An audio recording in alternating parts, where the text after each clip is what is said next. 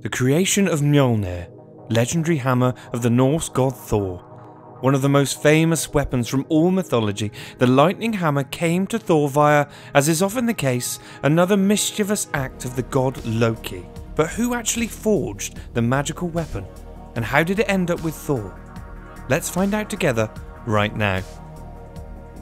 One day, Loki the trickster found himself in an especially mischievous mood and decided to cut off the gorgeous golden hair of Sif, the wife of Thor, because why not?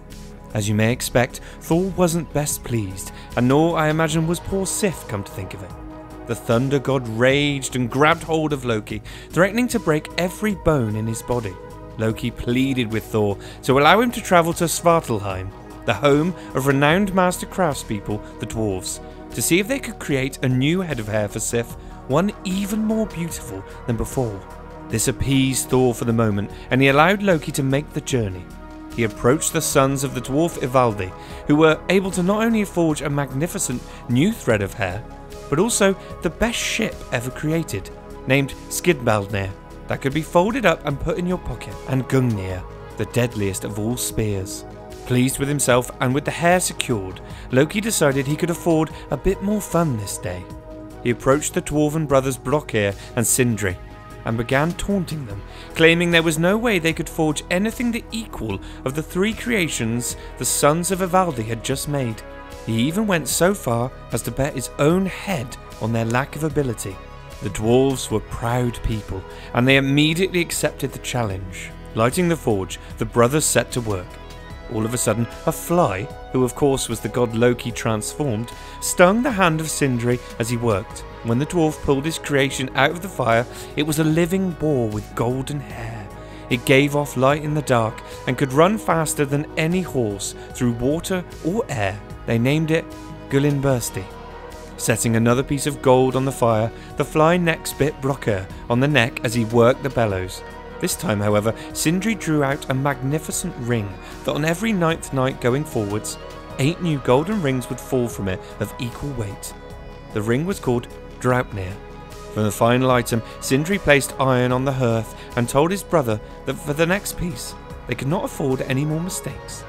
Loki, however, had other plans, desperate to ensure he did not lose the bet, and therefore his head. He stung the eyelid of Blokir immediately, the blood that followed blocking his eyesight and preventing him from properly seeing his work. Sindri, however, was able to still produce a hammer of unsurpassed quality, a hammer that never missed its mark and that would also boomerang back to its owner after being thrown. But despite its power, it still had one flaw thanks to the efforts of Loki. The handle was too short. Sindri lamented that this had almost ruined the hammer that we know as Mjolnir.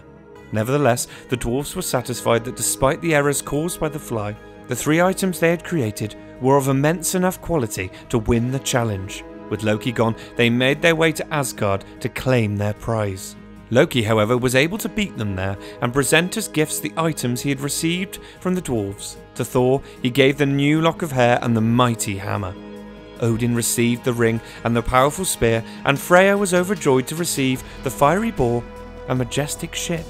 As pleased and grateful as the gods were to receive these gifts, they nevertheless agreed that Loki had lost the challenge and owed his head to the dwarves. As the brothers approached Loki with their knives out, ready to claim their victory, the cunning god swiftly pointed out that, although he had promised his head, he had not promised his neck. After much debate, the dwarves contented themselves with sewing Loki's mouth shut and returned to their forge. A great example of the chaos of Loki, and another myth where his mischievous ways lead to an important moment in the wider Norse cosmos. This time, the creation of Mjolnir and its passing to Thor, a potent combination that would go on to become one of the best known in all of history, mythology and literature. Hey guys, thanks for watching. If you enjoyed the video, don't forget to hit that subscribe button for more great stories. Cheers.